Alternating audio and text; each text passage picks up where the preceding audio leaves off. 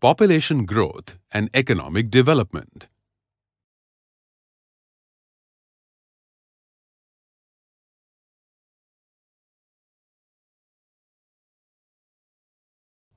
In this module, you will learn about the transition of population growth as per economic development and the need for improvement of reproductive health facilities in India. Economic development and population growth are closely related.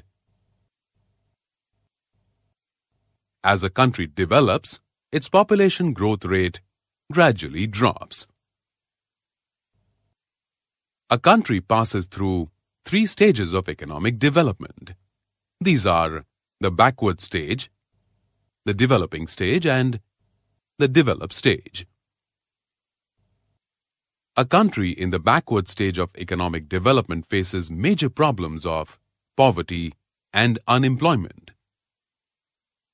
Education and health facilities are poor. The birth rate and death rate are high, and the population growth rate is low. In a developing country, the government implements measures for economic growth. Education and health facilities are made available to the people. The birth rate is high, while the death rate is low.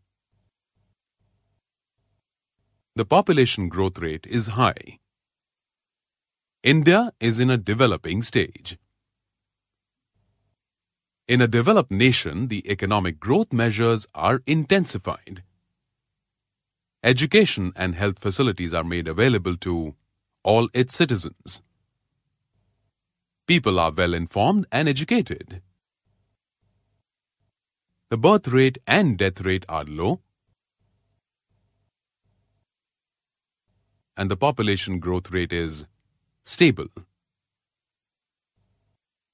A backward nation progresses to a developing nation and finally, a developed nation. When its economic condition improves, educational and health facilities are provided to all.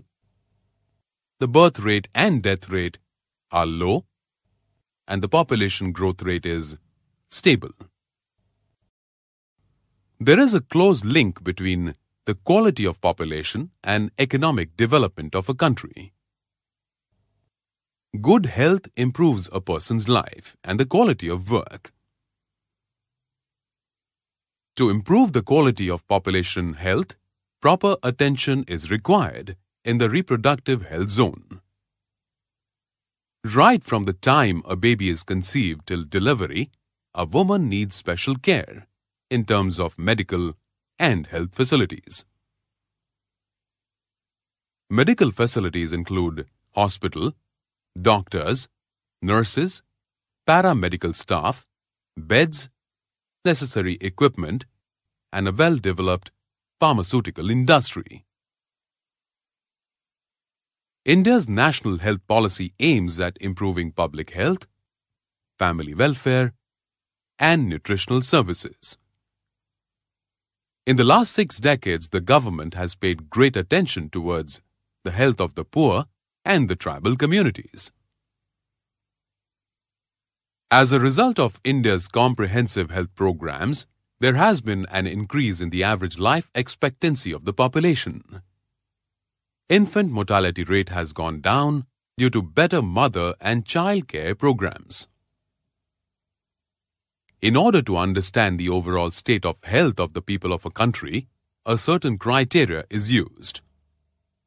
It includes the life expectancy rate, infant mortality rate, child mortality rate, and maternal mortality rate.